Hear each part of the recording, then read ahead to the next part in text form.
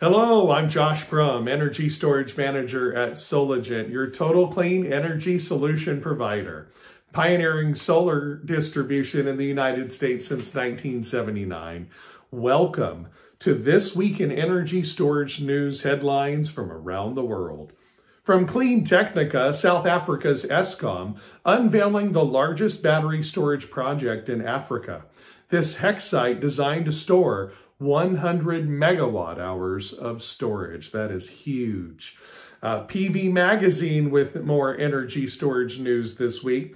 Green Gravity, an Australian energy storage startup, signs a deal in Romania to deploy its gravitational energy storage technology in Europe, powered by gravity. How cool is that? Yahoo Finance with a very optimistic story for us this week in energy storage news.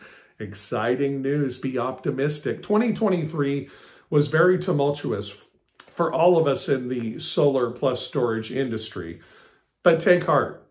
We're going to have a big comeback in 2024, and this shows some good indications of that. From Yahoo Finance and energy storage news, headlines from around the world. Enphase insiders placed bullish bets worth $14.6 million, indicating a comeback in value is close at hand. 2024 is going to be so much better than 2023.